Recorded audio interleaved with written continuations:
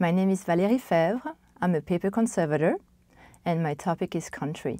I grew up in the east of France in a very small village. At the time, it was less than 300 people, with no store in town. My grandparents had a garden that would sustain their needs for the entire winter. I feel strongly rooted to my region. I know the land and I know the people. Gustave Courbet was the leader of the realists in the late 19th century. Courbet is close to my heart because he's our regional painter. He always returned to his native town despite his growing fame and all the activities that he had in Paris. And I looked at his landscape and it's almost like my senses are awakening. I smell the forest and I hear the sound of the snow under my footsteps. And I watched the glistening trout in that gushing water.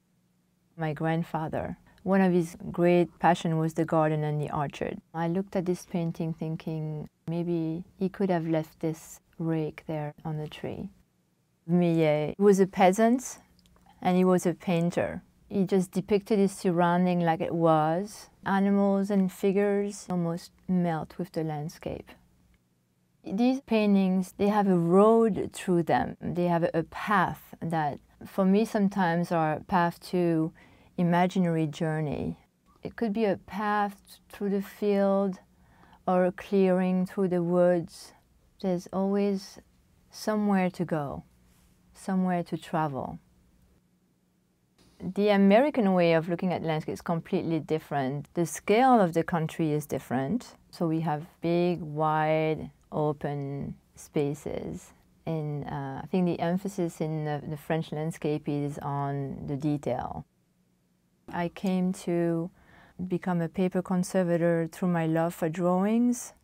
The media of drawings, like watercolor, pastel, ink, graphite pencils, and many more, convey the changing aspect of the outdoors a lot better than any other medium. Some of these drawings are almost photographic views of what once existed. My husband is American and he's from Philadelphia, so we are worlds apart. And I have a son who's growing up in New York. He was born here. I try to take him whenever possible when we go to France, in the outdoors, so he has this in him. I have an acute sensitivity for changes in nature, especially when unspoiled sites are being destroyed. I get angry when I see more and more modern constructions taking over the land. I think that if Cézanne had to paint this site again, it would be a very different one.